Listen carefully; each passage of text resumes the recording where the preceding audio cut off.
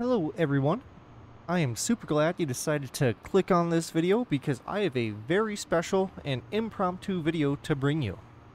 I was currently in the process of making a different, much longer video when on yesterday, February 23rd, the new World Update came out, and with that update we acquired this very interesting looking aircraft. This is the DeHavilland Canada -4 Caribou. So it's a DHC-4. This was made, I believe, between Microsoft and ORBX. And you can find it on the Marketplace store inside of Flight Sim for $14.99. Additionally, we are at the NZA Simulations Christchurch Airport, which also released today with the New World Update. And if that gives you any indication of what the New World Update is, it is New Zealand. And it takes roughly 15 gigabytes of your very valuable hard drive space. So the reason I'm making this video is for if you're on the fence about getting this airport or getting this aircraft or even downloading the update, I kind of wanted to give you a look at what you're getting. This won't be like a super in-depth review of any of the three. It's going to be a first flight for the aircraft for us. A very brief look at the airport just to kind of see what it looks like. And we're not even really going to leave the area, so I can't say much about the New Zealand update, but we'll see how it all meshes together. So with that, as long as we're in the outside view, we'll go ahead and take a walk around the aircraft and just get a look for how it looks on the outside. So we're going to come back over here to the captain's side wingtip and just look from here. We'll back up. And overall, once again, it is kind of an interesting looking aircraft. I did give us a tail number through the aircraft customization page when you do your weight and balance and everything. We do have some weathering on the tail. We can also see some weathering here along the rivet lines, kind of on the wings and on the boots. And then we got these nice probes that stick off. We got this real nice radio antenna. Got some static wicks. Looks pretty good there.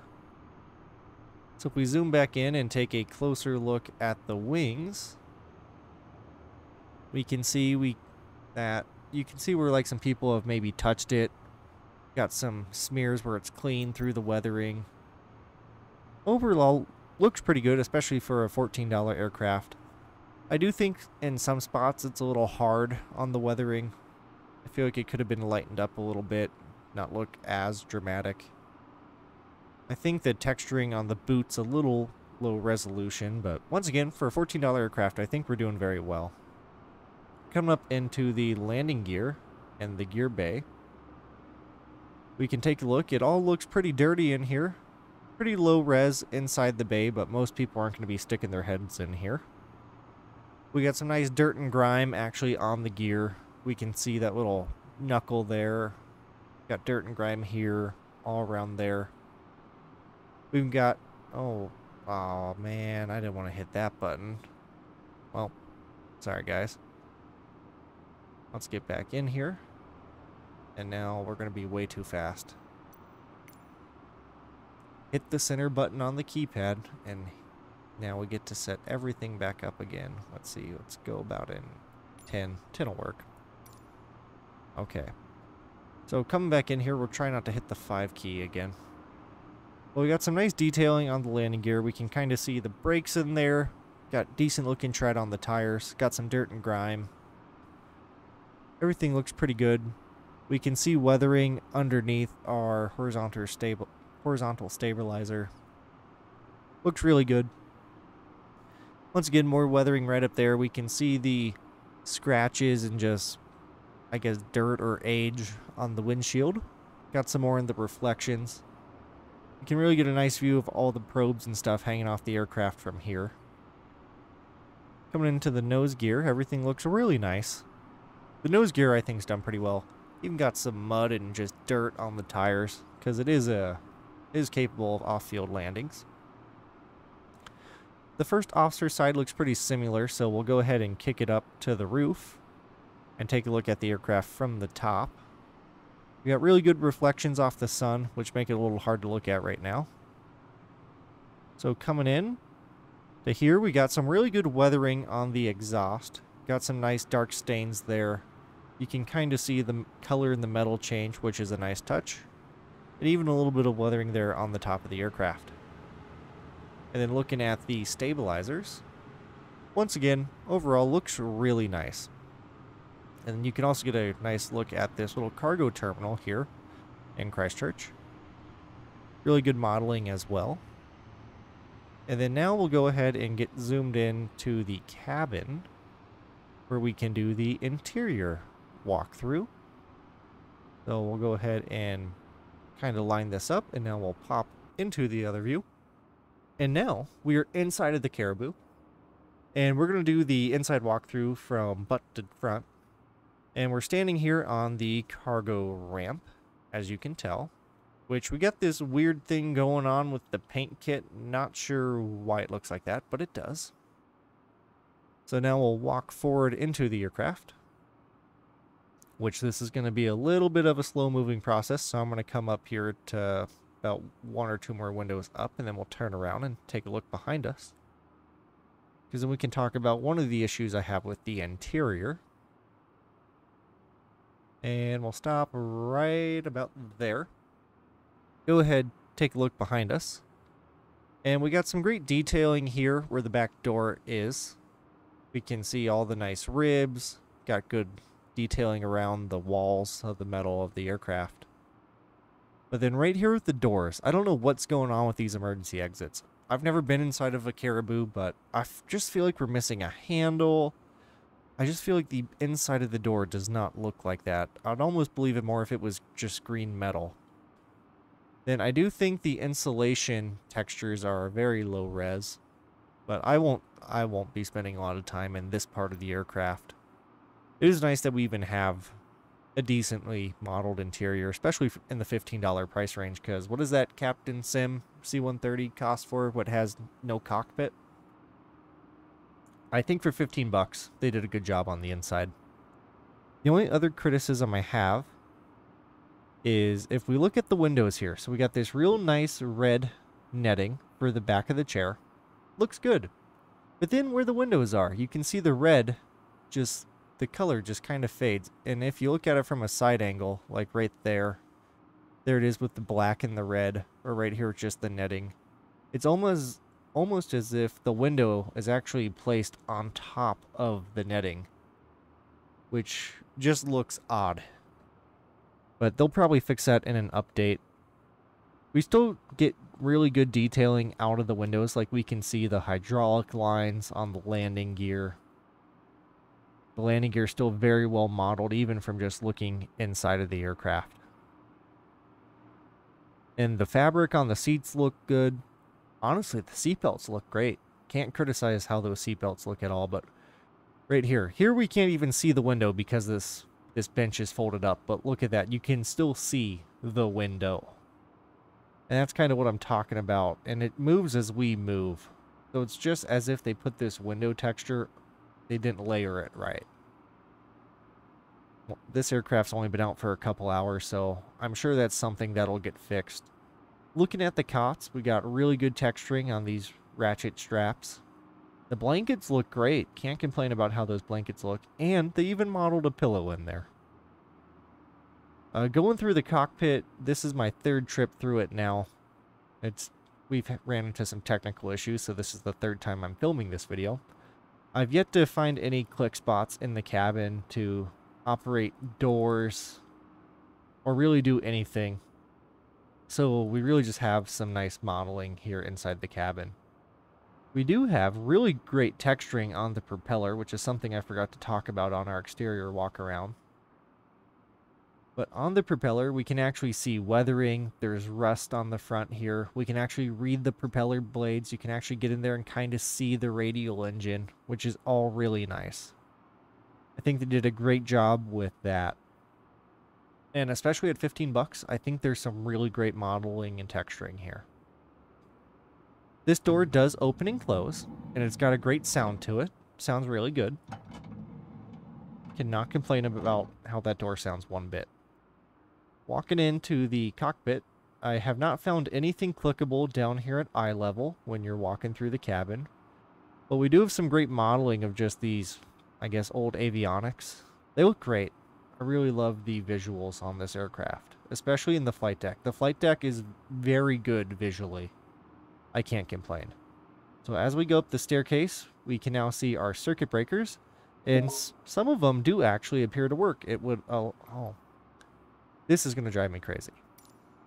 But this actually appears to work. I have not tested it in the game yet, but it does appear to be functioning circuit breakers at least. And there are even some that say inoperative. So I would assume it works. Now the only way you can open and close this ramp is if we turn around, get a sneak peek at the cockpit, flip the battery master to on. Then right here on this control panel, we have the cargo doors. It should be off, but then flip it to on, open these up, and now we can close the ramp and the door, which take a listen to those sounds. And they each have their own sound. So right here's the ramp.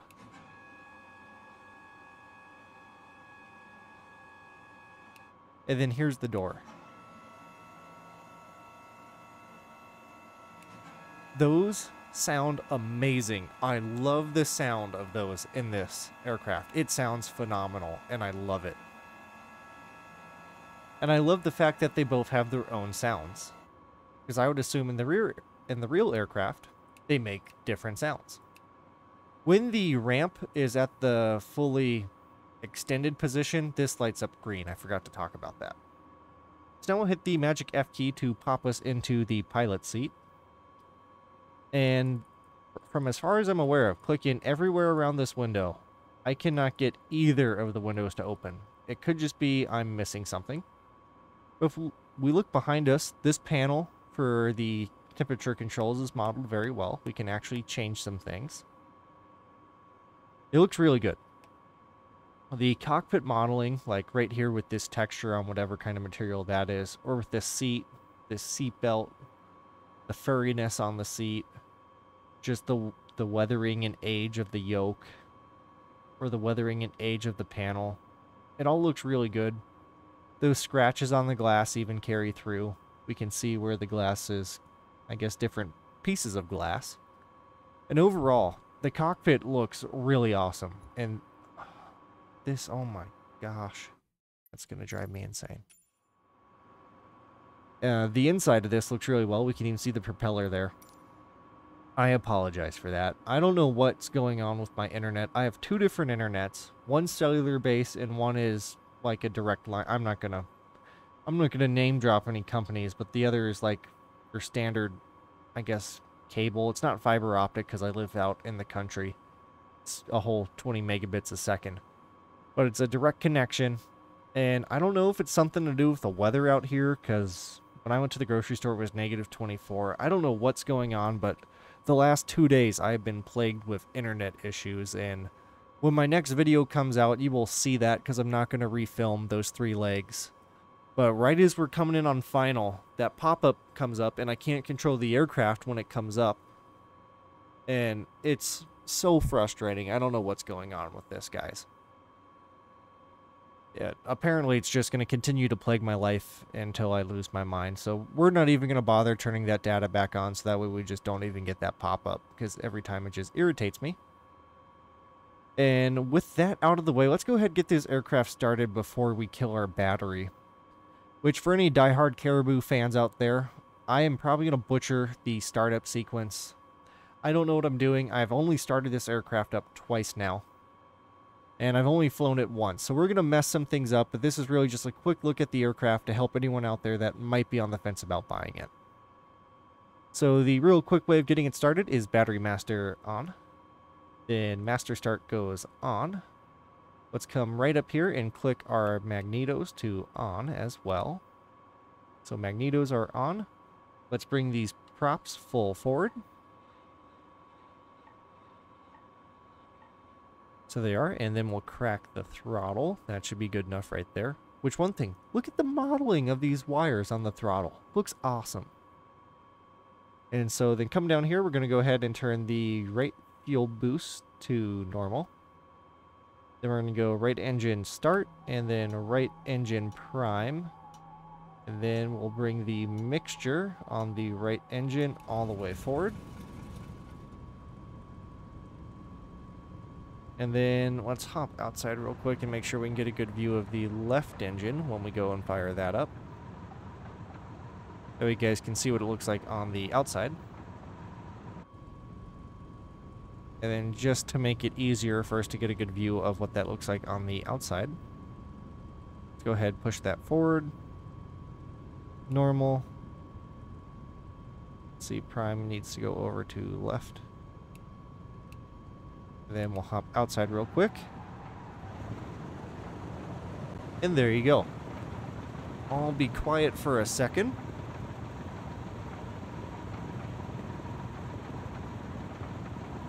And you can hear that the radial engines do actually have a radial engine like sound to them. I've never heard a Caribou in real life. And so I would like to hear a much louder, I guess meaner, more aggressive sound to it. It just, even though it has that radial engine sound, when I think of radial engine airplanes, I just think of ones that are much louder, kind of meaner sounding, a little bit more throaty, I guess. But overall, I do think the sounds on this are pretty decent. So hopping back into the aircraft, I will go ahead and turn the lights on. So that way you guys can see the exterior lights, which already have our nav and beacons on. And let's go ahead and turn the panel lights on as well. That way we can, when we switch to night mode real quick to show these off, we can just do it all at once. Come on. There we go. Just make everything nice and bright. Okay, so now we will hop outside. That was the wrong one. And so now we can see that our landing lights are on, which if we come and work a little bit of magic here, we can just plop this into the dark hours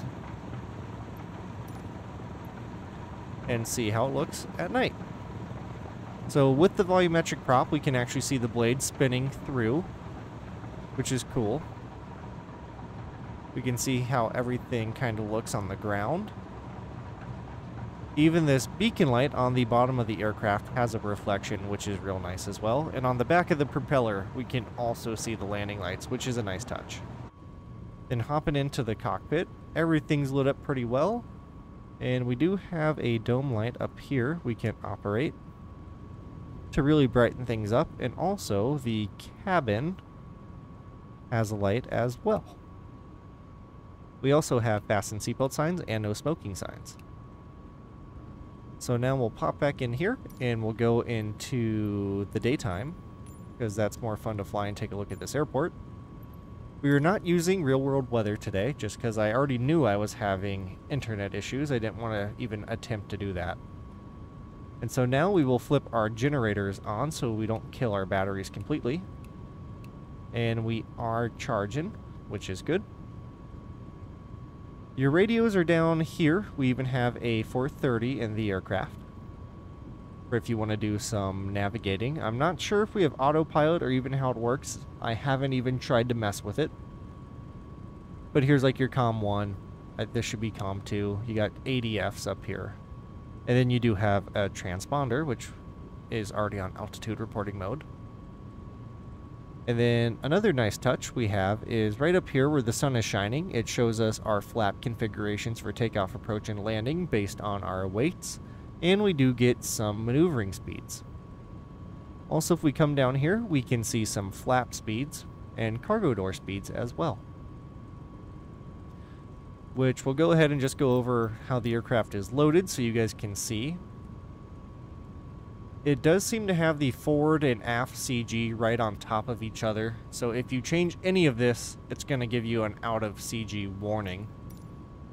So something else they also need to work on. So go ahead and do flaps 15.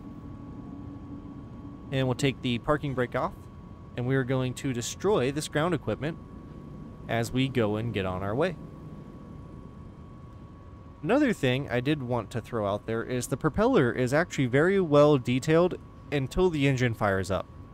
And now we look and we pretty much just got a spinning UFO right there. And at the proper angle, we can actually see this drive shaft that connects the engine to where the hub is. So just some minor things. It looks really good when the engine's off, but just when it's spinning and you take a look, I wish the detailing was a little bit better. And once again, this is the NZA Simulations Christchurch Airport, which if you want to know any of the mods I use in any of my videos, go down to the description. You'll have to click read more, go below the, I don't know what happened there. Go below the timestamps, and I put a link to the payware and freeware mods that I use. If you're ever curious, most of my previous videos are set up that way now. There might be one or two that aren't, but for sure all of the brand new ones are set up that way. Because that is just kind of how I'm doing things. So looking at the NZA airport, we got a real nice looking terminal there. I'm not sure which aircraft come with the airport or which are my AIG traffic. I probably should have turned AIG traffic off so we could see the static aircraft. But that would have required forethought, right? Which this was a very impromptu video. If we take a look at where we came from, there is the cargo terminal. That looks very nice. And we'll do a flyover to get a better look at that.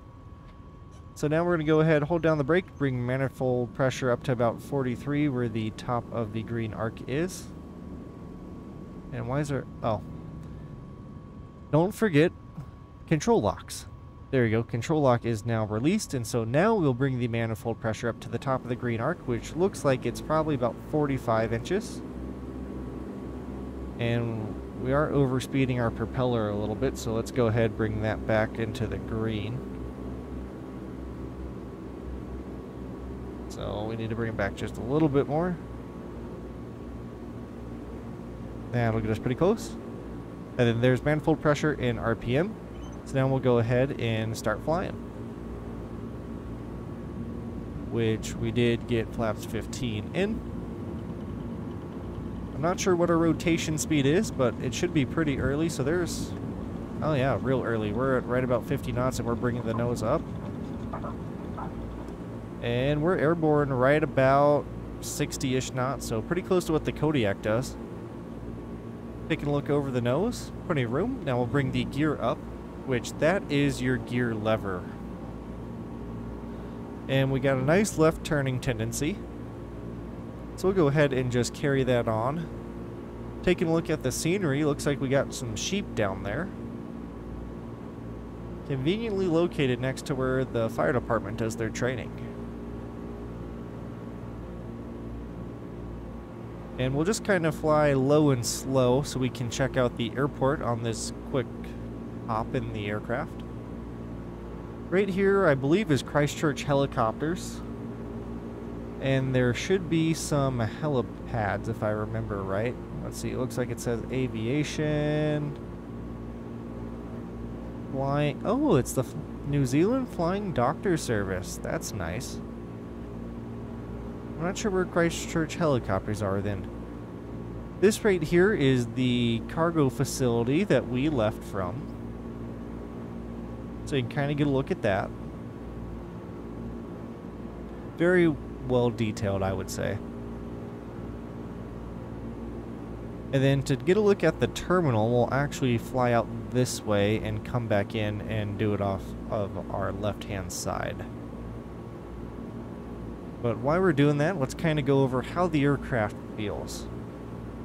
So in its current state, it flies, I guess, very easily.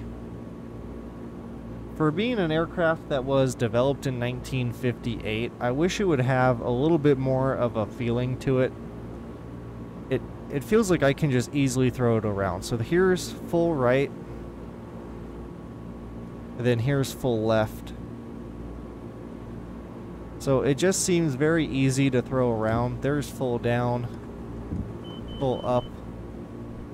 And I feel like for an aircraft built in 1958, it would just feel much heavier on the controls. For our yaw axis, here's full left, and then here's full right. We're just really going to freak this aircraft out. And I think aircraft like the Kodiak or the PMDG 737, the Phoenix A320, just other payware aircraft have a much better feel to them. but they also cost significantly more. And so for the $15 price range, it flies very nice. And we have great modeling here in the cockpit. It does fly well. We still have our 15 degrees of flaps in, so we'll go ahead and drop that landing gear. And let's see, what's our speed? We're doing about 100. So we need to bring flaps back a little. I guess we need to slow down a little bit to bring our flaps in. Well, to put our flaps out, not flaps in. So kind of getting it into not a takeoff, to a landing configuration to practice a power on stall.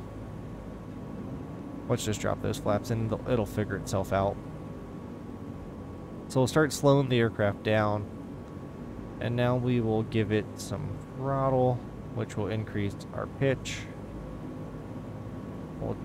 So it wants to bank to the left as we get slow. It does have a left-hand turning tendency.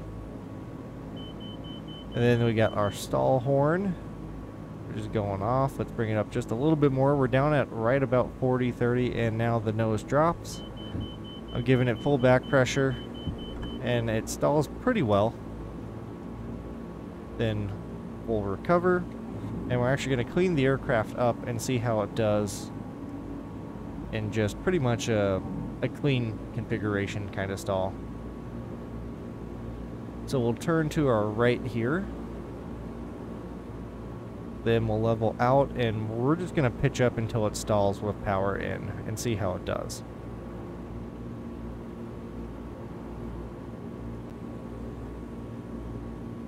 So we're losing speed. We're just going to hold this pitch for 70 knots. And there's the horn, right about 65-ish. It does want to drop the left wing just a little bit, so we'll pull back some more and see what happens. There's 60. And that left wing really dropped that time. So we'll pitch down, get its wings level, and come back on the power. And now we'll go ahead and hook a right-hand turn. The scenery should in theory look a little better, but once again, since it streams all of its scenery and I'm having internet issues apparently, the scenery is a little bit fuzzy. That's totally something on my end that I don't know how to fix at this point, because whatever the heck is going on with my internet providers. So now we'll start slowing down the aircraft. Let's see, it says 165 is our flap. Oh, I guess 105 is our flap limit for 0 to 15. We're going a little faster than that, but that's okay. So we'll go ahead and give it 15 degrees of flaps, just to get us nice and slow as we go over the terminal here. And then we'll go over the terminal, and then we'll bring it into land, because I want to keep this video fairly short for you guys. But I do want to make sure we do the aircraft and the airport at least some kind of justice. Over time, I'm sure we'll do a much more in-depth tour of the airport and the aircraft itself. But this, I really wanted to get out so that way if there's any of you on the fence about the NZA Christchurch Airport, or the, I guess, the Microsoft / ORBX Caribou, you at least had something out there to look at before you spent your hard-earned money on it. Which, in American dollars, the Christchurch Airport, I want to say, using PayPal cost me $26 with current exchange rates at the time of filming. And this aircraft was $14.99. Which I am self-financed. No one ordered this for me. I did have to spend my own money. And so there's that disclaimer there. I'm not paid for by anyone. So looking at the airport, we do have some nice hangars, some real nice modeling of just the buildings surrounding the airport. Going to get us a little bit more to the right so then we can bank to the left. We have the U.S. Antarctic program right off our left wing, and we can see 2 C-130s and a C-17 down there. Now we got the terminal and what looks like a hotel. And it looks very nicely modeled, and taxiing by it earlier, it also looks very, very nice. coming up on what looks like the regional ramp. We got some great ground textures, some great looking aircraft. Just overall, really good looking airport. Can't complain at all. I had to buy this airport because I have pretty much every other pay-where New Zealand airport that's on the market, because I do enjoy flying down here. It's a very beautiful place to fly, and for the most part, it keeps all my flights really short, because it's not like America where there's just hundreds and hundreds and hundreds of miles where you can just fly over nothing. Everything's pretty close together, which is nice. We can get some really short flights in, like Wellington from here is only 166 nautical miles, which is really nice. I think in this aircraft it would take us an hour to get to Wellington. And so now we'll try and find that runway. Let's see, where's the cargo ramp? There's the, let's see, there's the terminal, there's the runway. Go ahead, drop gear, give it a third notch of flaps. Kind of start slowing the aircraft up. And now we'll just drop in the rest of the flaps. Because if we're just going to ignore the speeds for the rest of the video, we'll do it right now too, just to get us set up for landing.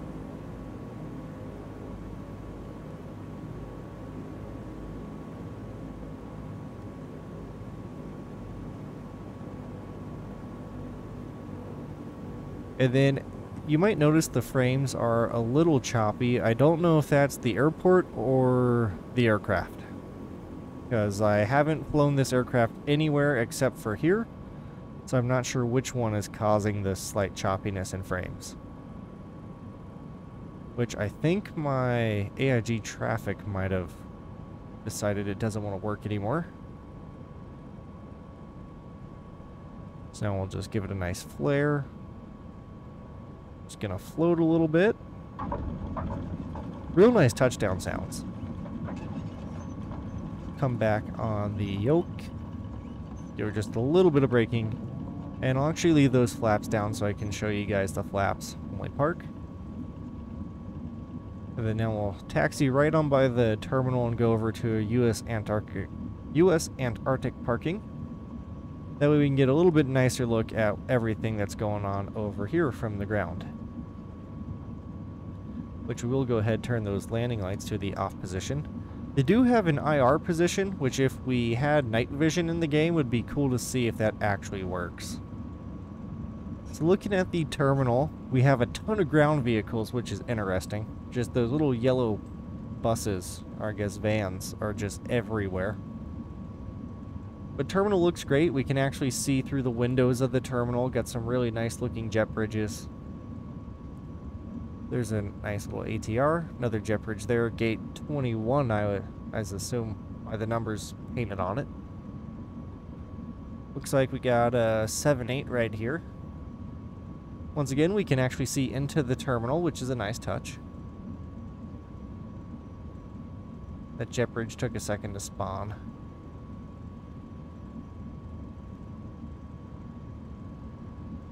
Overall, pretty good looking airport. Definitely can't complain. I'm looking forward to actually getting to fly in here when we start doing some more New Zealand flying like we used to do. Considering that air stairs right there, I assume that's a static aircraft that's probably always here.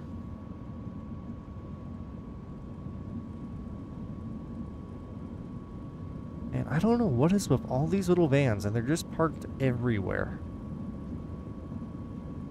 So maybe that's something on my end. Maybe I need to turn my ground vehicles down. But just know there's a bunch of little yellow buses everywhere. So coming around here, got some A320s. That one looks like a CEO versus I think we might have one or two Neos down here. And we're going to come park over by the C-130s so we can get a nice look at the modeling on those. Because those are definitely not my AIG traffic. So the game wants us to park right there, but we're just going to sail right on by so we can come check out this aircraft. Then it kind of gives us a size comparison on how big the Caribou is to like a C-130.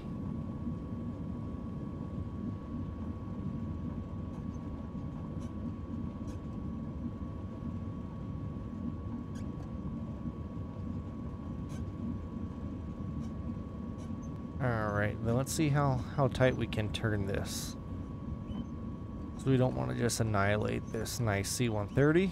It looks like a newer one with all those blades on it. And yeah, we'll just park right here.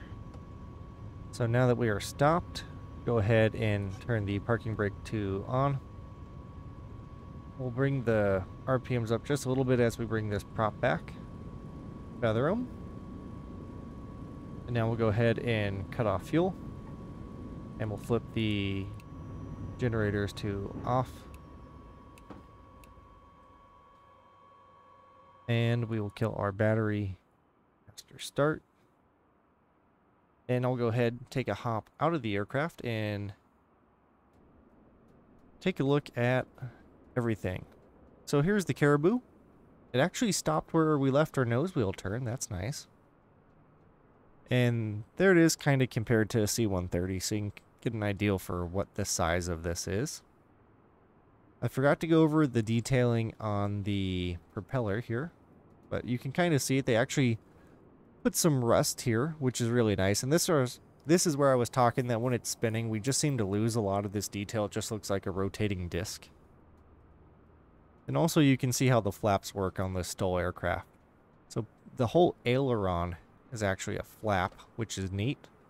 And then even the rear end of this engine folds down too to really help get those stall speeds down to pretty much nothing. And here's kind of what the rear of the aircraft looks like with the flaps down. And there's from up above. So I guess now we should do an overall impressions of the aircraft, which will get us a nice view here with this C-130 for the cover. That looks pretty good to me. I think we're just a hair not level though. I wish Flight Sim would give us some way to just automatically level this, because I always have to hit the button about 100 times. But overall impressions. $14.99 on the Microsoft Flight Simulator store for the aircraft. The Christchurch airport is, I paid $26 and change through PayPal after exchange rates here in America. And the airport I really like. I definitely would recommend. I'm curious to know if it's the aircraft or the airport that causes my frames to stutter, but I'll have to figure that out with time. The aircraft, it is $14.99 once again. With buying anything on the Microsoft Flight Simulator marketplace or the in-game store, I always believe you should just go directly to the developer, but since this came out with the World Update, you do have to get it from Microsoft in the in-game store. At least at the time of filming, that is the only way to acquire it. And I really wish you could just go direct to ORBX or someone else and purchase it, because I like to just give my money directly to the developer, and I think that's a better way. You get updates faster, and that's just the way I like to do it. I like to cut out the middleman, which is Microsoft. And then when you look at aircraft like the F-15 or F-16, if you buy it in-game, you don't get any of the weapon systems because Microsoft doesn't want to do any of that, which is fine. I don't blame Microsoft. Their game, their rules. But I know for Xbox users, you don't have that luxury to, say, go on ORBX's website or go to DC Designs or Aerosoft, whoever the manufacturer of the mod is, and actually go get it straight from the developer. You're stuck getting it in-game. And so overall, for $14.99, if you're into radial engine airplanes, you're looking for a quote-unquote vintage military aircraft, just a really big STOL airplane to go fly out into the bush. For $14.99, I think this is a pretty good aircraft. Sounds I wish were a little bit louder, a little bit meaner. But I know when I reviewed the ORBX Pacific Aerospace 750, sounds were another issue that I had with that aircraft. So it might just be an ORBX thing, which I might need to take a second look at that, because they have updated it since I made that video. But overall, I would say for $14.99, it's a pretty good buy. I'm definitely looking forward to flying it some more. I don't know when I'll get to fly it. I know I'm working on a whole different video right now, and this one just sprung up when I got home from work today, and I wanted to get this put out here. But the cockpit textures are really good. The exterior textures are great. I think the weathering is a little bit over the top in some spots. But I'm sure the freeware community will come up with some great liveries over the next couple weeks and months that this aircraft is out. The handling, I do wish the handling felt heavier. Like, the Kodiak feels really great to fly. The PMDG 737 feels good to fly. The Phoenix A320 feels good to fly. Same with the PMDG DC-6. But those are much more expensive aircraft. And for $14.99, it feels good. I just wish it felt more like a 1950s aircraft. It just doesn't feel heavy enough for me. And that's probably my biggest gripe if I had to gripe about anything about the Caribou, is just how it handles. I wish it handled heavier, if that makes any sense at all. Otherwise, the flight deck's modeled awesome, and that's where I'm going to spend most of my time, so I'm very happy with how they modeled that. We do actually have circuit breakers that appear to work. Once again, I haven't tested them out, but they appear to be functioning. And then the cabin, overall, the cabin's very nice. We got some low-res textures in there. There's a little bit of weird stuff going on with the ramp in this white, blue, and red paint scheme. I do love the sounds that these doors make, and I just wish the sounds on the engine were a little bit nicer.